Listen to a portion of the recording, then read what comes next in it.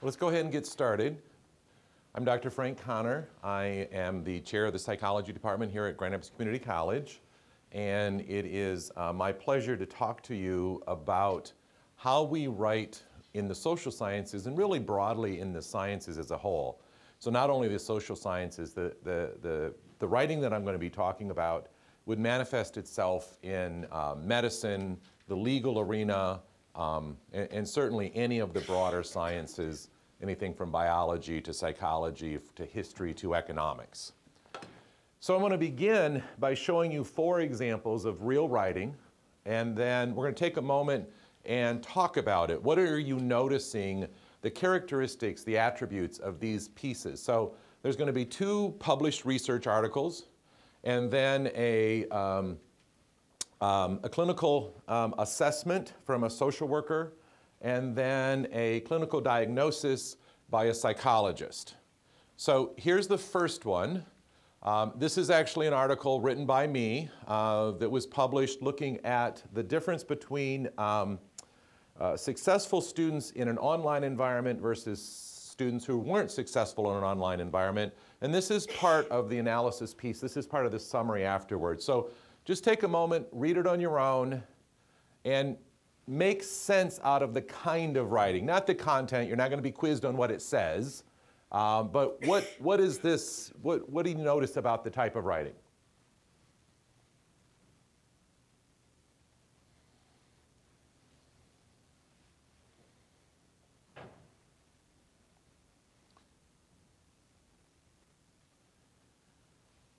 So now we're going to look at the next one. The next one is by Dr. Dylan Carr, who is a professor in anthropology here at the college.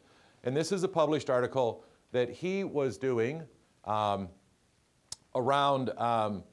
migration and fossil identification. So just take a quick read it on your own.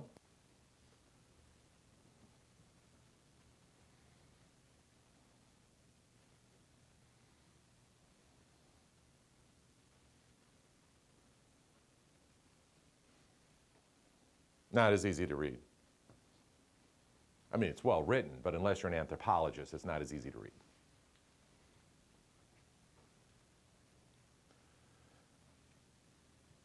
So those were 2 published scholarly articles, the kinds of things that researchers write. And obviously, these are just a small excerpt. Now, the next one is a clinical assessment of somebody who came in with a social worker. Obviously, the name have been changed of the person. I'm also a colleague of mine. I'm not even going to identify who the social worker is. We want to make sure we complete full anonymity to this person. So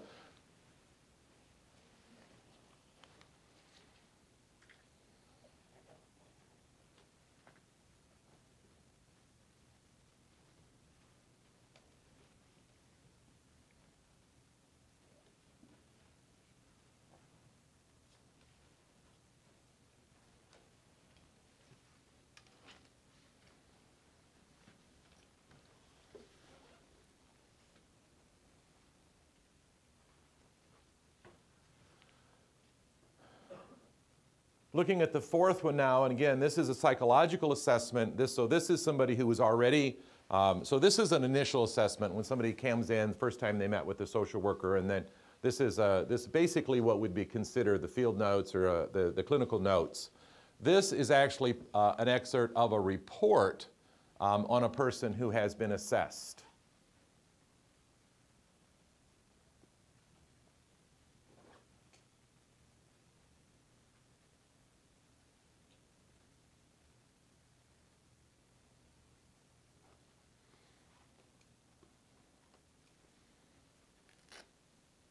Again, you're not going to be tested on the content. That would not be fair. Just talk about the writing.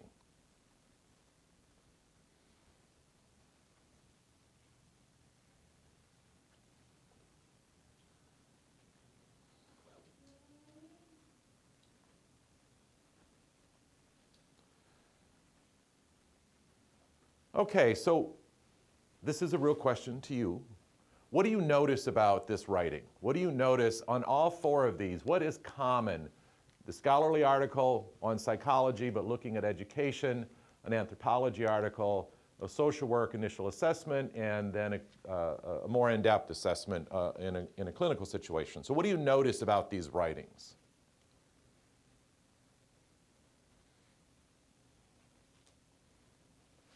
All of them have a lot of definitions in them. A lot of definitions, right. Trying to keep things clear. Yep, so there's a lot of definitions. And so if there's a lot of definitions, there's probably also a lot of what? Specific terms. Yeah, technical terms, specific terms. So we have technical terms, specific terms to the discipline, whatever it happens to be, a definition of those, and then you really have hit two of the three primary things we're interested in. What would be one more?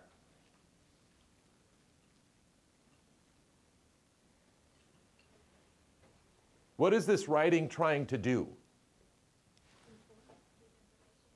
Right, and information about what? They're all a little different, but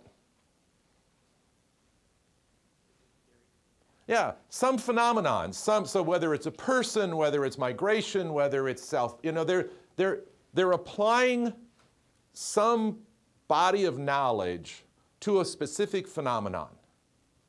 And in doing that, they need to write in such a way that even a novice reader, I'm not sure the anthropology, a novice person could read it all that well, but even a novice person can make some sense out of it.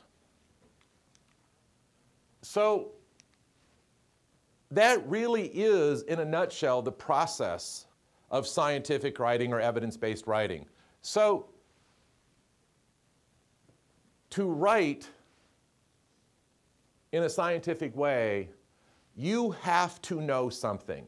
So how you know things, I brought this along just as an example.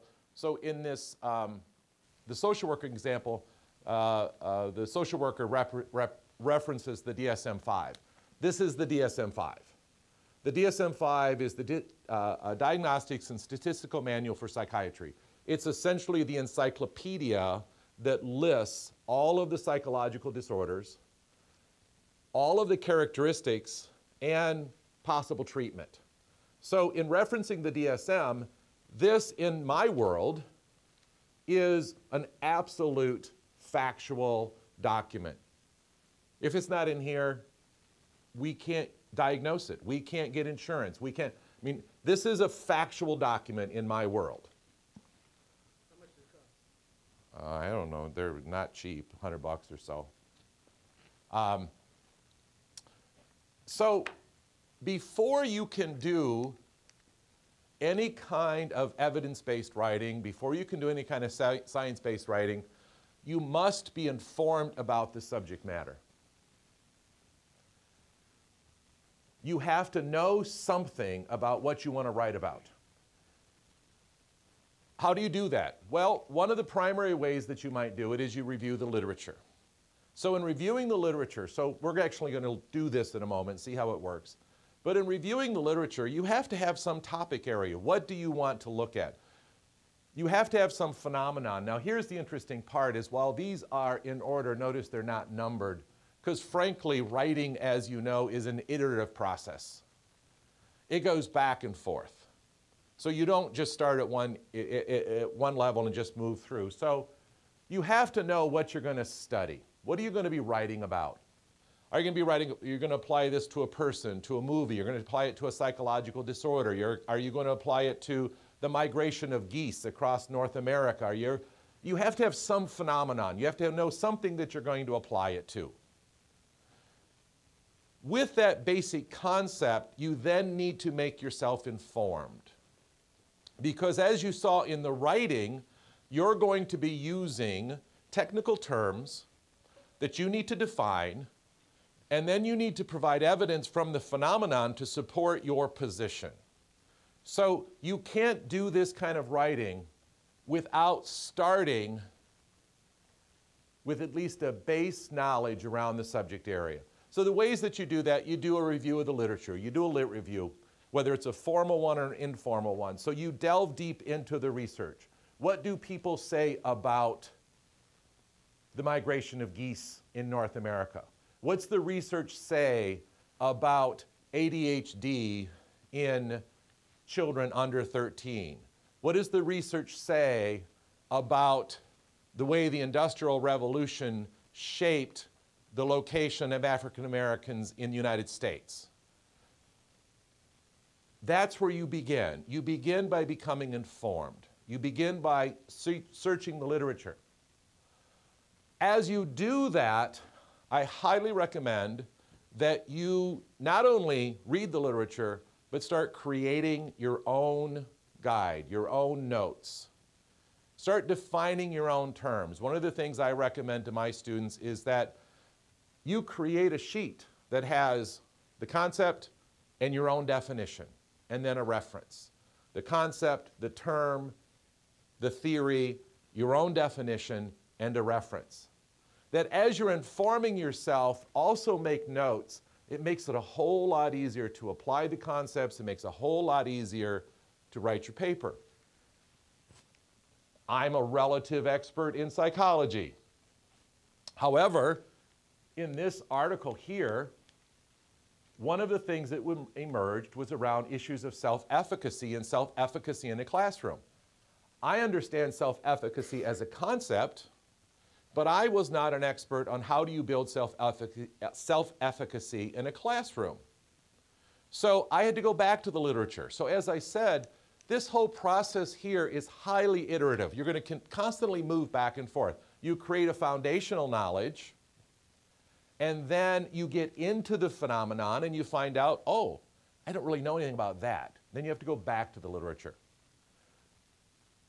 Annotated bibliographies are a great way to do it. In fact, it's a great resource, particularly for those of you who are going into anything close to the sciences.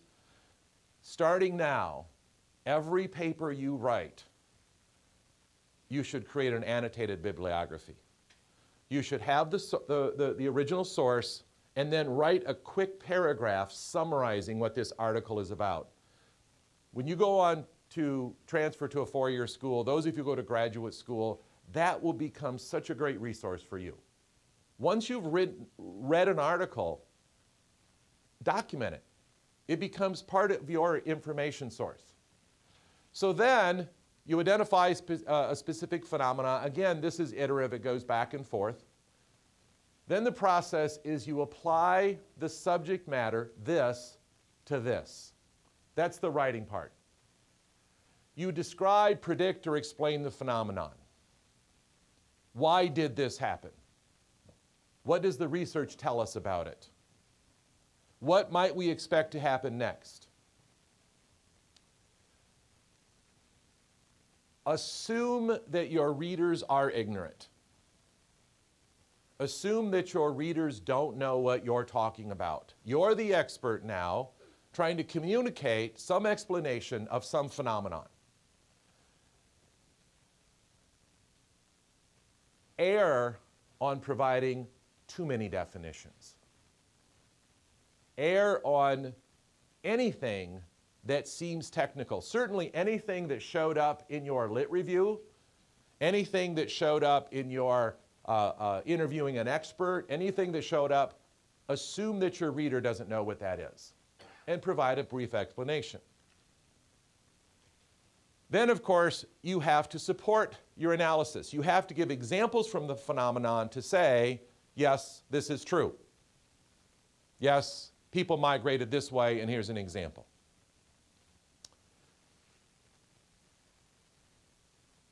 Feel free to ask questions anytime you want. I know I'm just sort of storming through this, but.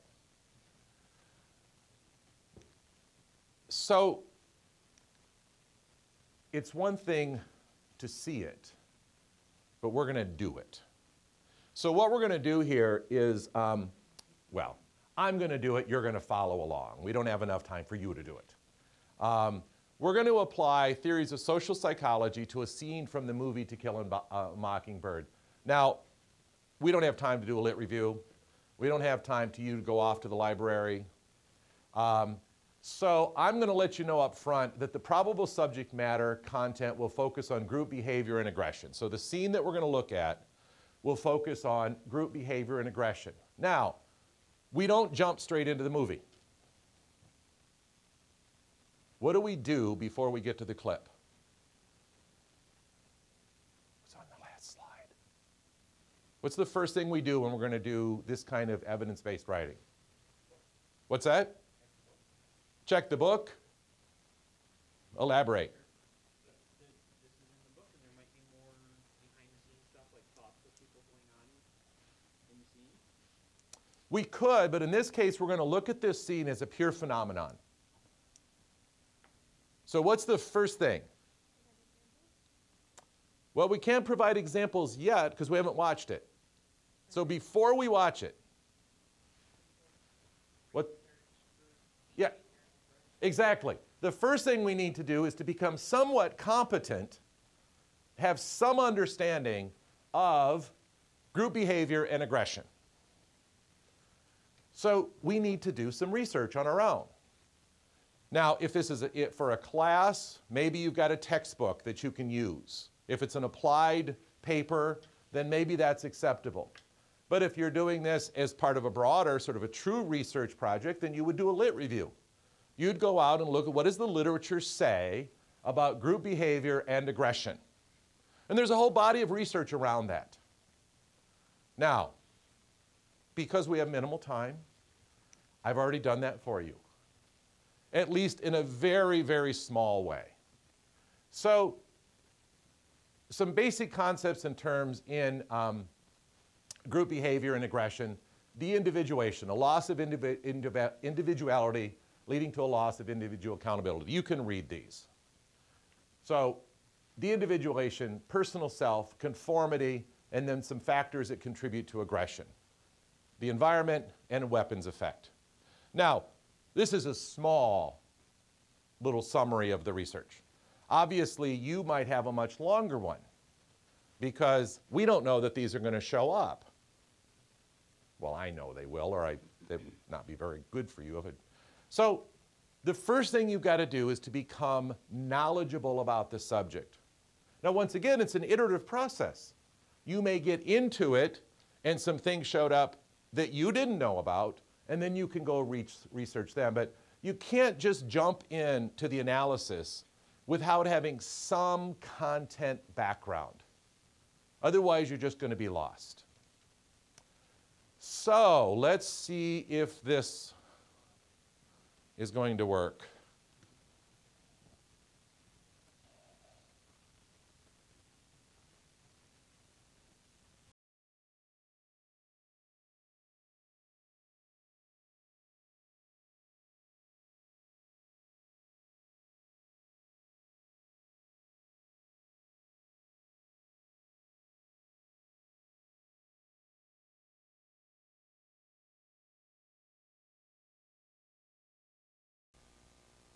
My recommendation would be that after doing this lit review, after getting a sense of your content, you have that beside you as you're watching the movie.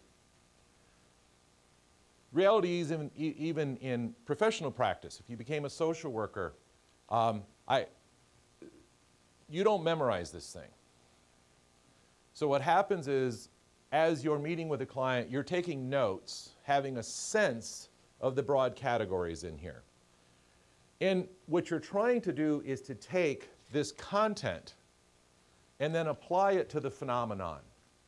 So in writing a paper, what my recommendation is, after doing this, and then as you're watching the movie, you are writing examples beside each one of these of where it shows up in that phenomenon, which probably means you're going to have to watch either the entire movie or you're going to have to, whatever you're applying it to, you're probably going to have to review it more than once. If you're doing a case study on somebody with a psychological disorder, if you are looking at research, again, on the migration of geese in North America, whatever it is that you're studying, once you do your lit review, once you get your content, you start going back and forth. And as I said, writing is always an iterative process. You're always going back and forth. You're always rewriting. You're always looking at, is this a good example? Is this am I applying this phenomenon or this content correctly? So I know that we did this very quickly. So I'm not even going to ask you to try and go back and come up with examples, but I did that for you. So I know this is a lot to read, and I apologize, but I needed the content in here. So I've got 2 paragraphs for you here. So this is evidence-based writing. This is how we write in The Scientist, taking these 2 things, this and this, this and the movie, and combining them into written form. So just go ahead and read that first one, read the first paragraph.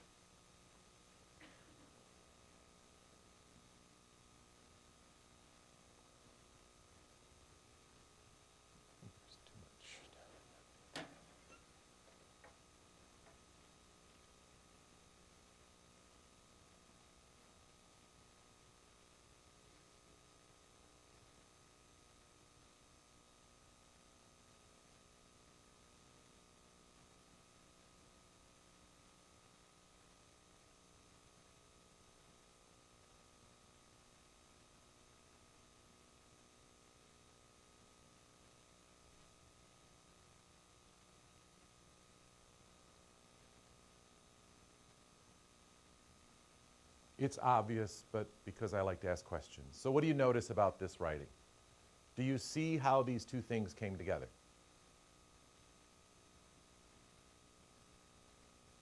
Let's take a look at the second paragraph.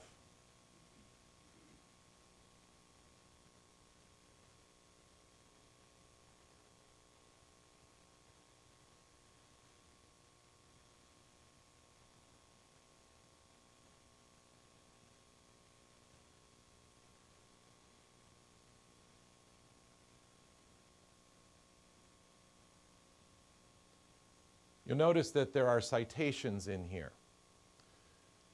Again, depending on the class, depending on what your professor, if you're writing this for a class, how you use or don't use citations is going to be part of an assignment.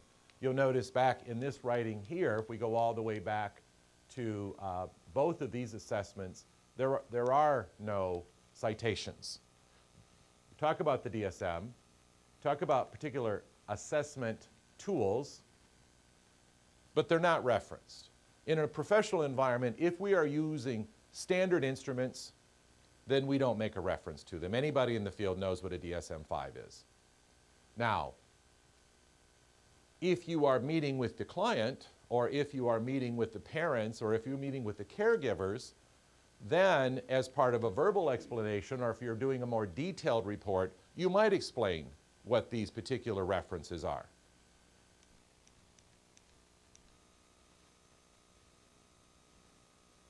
Citations do 2 things for us. What's the obvious thing that citations do for us? Why are you being asked to put citations into a paper? So you're not accused of plagiarizing, and nobody wants that. But there's another, actually, is a scholarly document, even a more important reason. I don't know if there's anything more important than not cheating, but it backs it up, but it also connects it to an ongoing narrative. The reality is research is not stagnant. When you write any kind of research paper, when you do any kind of research, when you're doing scientific research, and when you're doing a scientific presentation, you are entering into an ongoing narrative.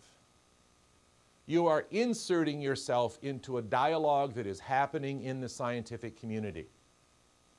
And the reference are ways in which you connect back to that community. So it shows that your paper, your research, your analysis is connected to something else. That's also useful because what if, which you might be interested in, what if you actually want to know something about the weapons effect? It's a well-researched area in social psychology. But this is simply a quick little reference here. It doesn't explain it in depth. What if you want to know, wow, I didn't even realize that was a thing. I want to learn more about it. Well, that's the other piece. is that a citation allows you, the reader, to now go deeper, which is what allows me as the writer to not have to explain everything.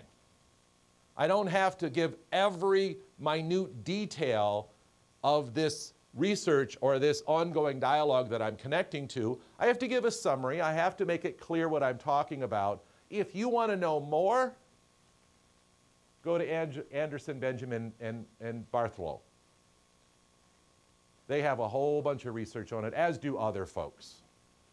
So citations are more than just keeping you from being accused of plagiarism. They communicate that my research is situated in a whole body of research, that it's an ongoing dialogue, an ongoing narrative. And it allows the reader to find out more if they need to. I'm going to give you some suggestions for doing this work on your own, but what are your questions so far? How many of you find this kind of writing, and I know for my students, this is not comfortable writing for many people?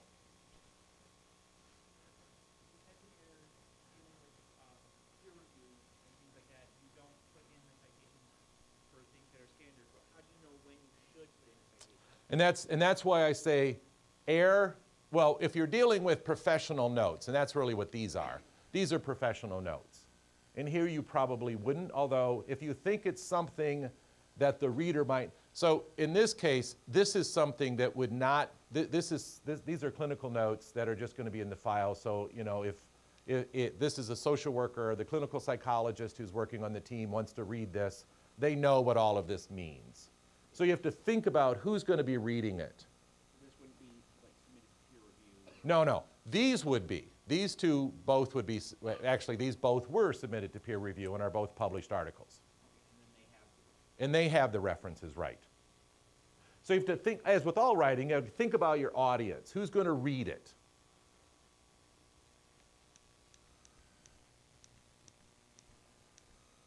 What else do you observe? What are other thoughts? What do you struggle with in doing this kind of writing? Some of you have maybe not done this kind of writing yet. I guarantee not everybody in this room is getting an A on their evidence-based papers right now. So, yeah, I mean, and that's one of the things that you have to get away from is that, and we'll look at that in the do's and don'ts here in a moment, is that for many people, they find evidence-based writing or scientific writing boring. It is.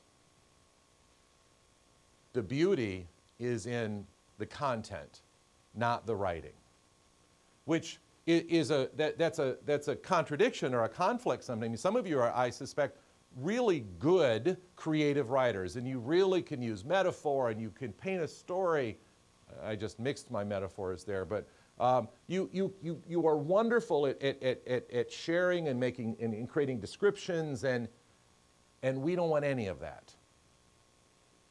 It's not that that's wrong. I love poetry. I think there's tremendous value in poetry in both as a society and as individuals getting to know themselves. There's archetypal meaning in poetry that can't be discovered any other way. But poetry is not scientific writing. So yes, it's boring, it's factual, but the beauty is in what it's communicating, not the writing itself. In fact, one of the things you have to do is don't let the writing get in the way of the content. So let's look at some of the do's and don'ts. This is actually summarized. I pulled out some of the key ones. One of the best guides for writing in really all of the, at least the social sciences, is Writing for Psychology by the Department of Psychology at Harvard. It's a wonderful manual. It's a great resource. It's available online. But some of the don'ts and do's that they provide in doing this work. Don't write a novel, but do tell a story. Now that's a struggle sometimes. In fact, I'm on a dissertation committee right now for a person, he's seeking his PhD. He's struggling right now with the lit review because he knows a lot of content, but he can't form it into a story. So he's got a whole bunch of research and it's just sort of thrown into this chapter, but it doesn't flow. The reader can't see where he's heading with it. What's his point? Where are you going with this? So even though it's factual, it should still tell a story. Don't editorize. Express your point of view through objective presentation of the evidence. What I mean by that is don't say things like, well, it would be foolish to assume, or it's common knowledge. You're now subtly inserting your opinion. The stark reality, and I think everybody who's gone to graduate school has heard something like this, particularly if it's in the sciences. I don't give a damn about your opinion. I have literally heard more than one professor say that to somebody. They don't mean it in a pejorative way. I know it sounds like, whoa. What they're trying to emphasize is the point is that you let the facts, you let the science present an argument, not you. Be really careful with secondary sources. In fact, I typically don't allow students to use secondary sources. The reality is a secondary source, so like the New York Times. The New York Times presents research on aggression in children, and they're presenting a research article.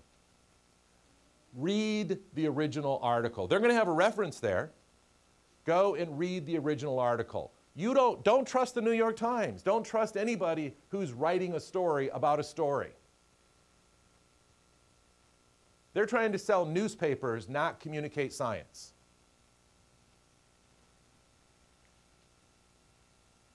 If you cite an author, you must have read the article.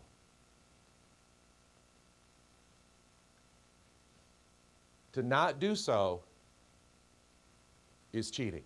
It's plagiarism. It's unethical.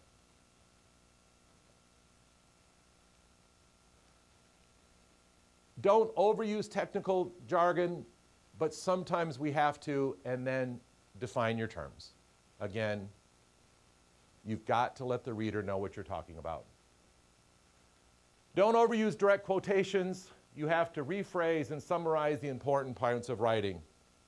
In research methods, one of the classes I teach, we just spent some time on what's the difference between plagiarizing and not.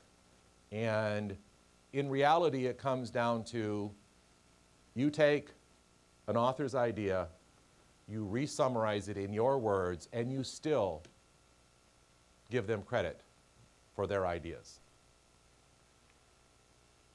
Don't write in first person. Always write in third person. Don't make your thesis a guessing game. Say right out of the gate, here's what this paper is about. Here's what I'm going to do. And then do it, and then summarize. Here's what I just talked about, and here's what it is. Again, yeah, it's boring. People should not struggle with an evidence-based or a scientific paper on what you're trying to communicate. Be straightforward, explicit. Don't use vague pronouns.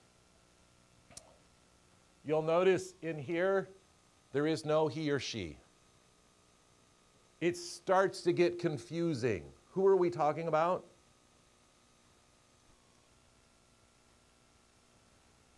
Don't use passive voice. Use active voice whenever possible. Don't include more than one idea per paragraph. And I'll be honest, I should probably write in here, use paragraphs. It's a very frustrating thing when you're trying to read a student paper and they have like 4 paragraphs and they're really well written and you've got this, but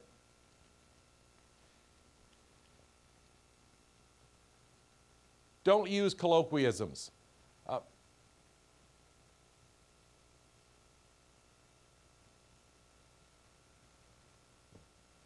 Don't say things like,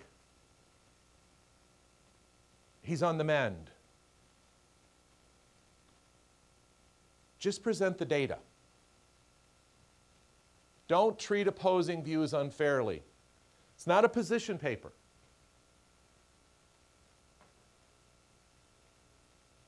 Present the research, present the data, and let the research, let the data, let the subject content area support your position. Lastly, as I've said over and over and over, writing is an, yes?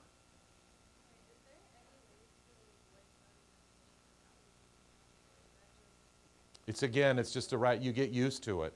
You get used to the writing style. I mean, it's not that you can't use them, but the only time you'd want to use them is if you're working in a paragraph and everybody reading it knows you're talking about her. So so it's very clear, so there's no going back and forth. So in this case, we had several characters in here. So going back and forth, well, now who are we talking about? But right, if it's one idea, one concept, one person, then yeah, you're fine. As I said, writing is an iterative process. Do not assume that one draft is going to cut it. Don't assume that one analysis is enough.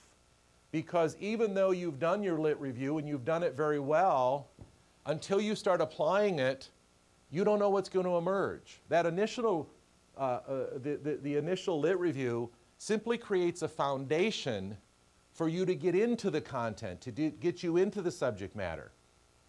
You may then, once you get in it, see things that, so I wonder why African Americans migrated to Detroit, but not Pittsburgh. Why did Pittsburgh get more white Appalachian people and Detroit got more African American people from the South during the industrial age? So, as you're reading or as you're studying the phenomenon, questions will start coming up. And then you go back to the literature to see if you can come up with an answer for that.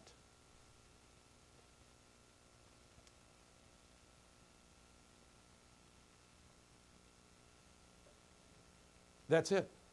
So other questions, thoughts, references, concerns?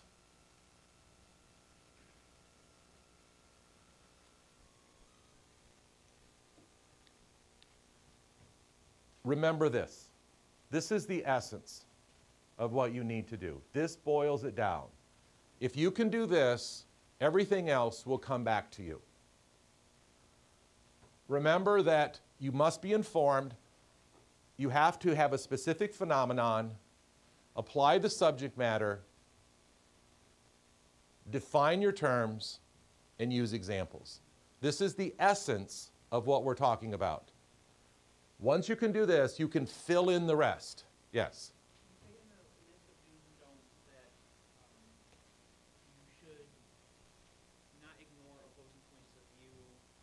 Right. Like that. But what if what you're working on is complete opposite of that? Like, you have a theory and you have this information on it, and this information is the opposite of the information you have, and it's all proved wrong. You still have to include that wrong information. Absolutely. You'll want to, well, you mean that the research has been shown to be wrong? Yes, and it's not important to your point, but it's the popular opposing point of view. Well, now we're moving a little bit, even though these are not position or persuasion papers, sometimes you have to bring persuasion theory into it. If you can assume that the readers are going to be knowledgeable of that counterpoint, then you should introduce it and also present the information why this counterpoint is not valid.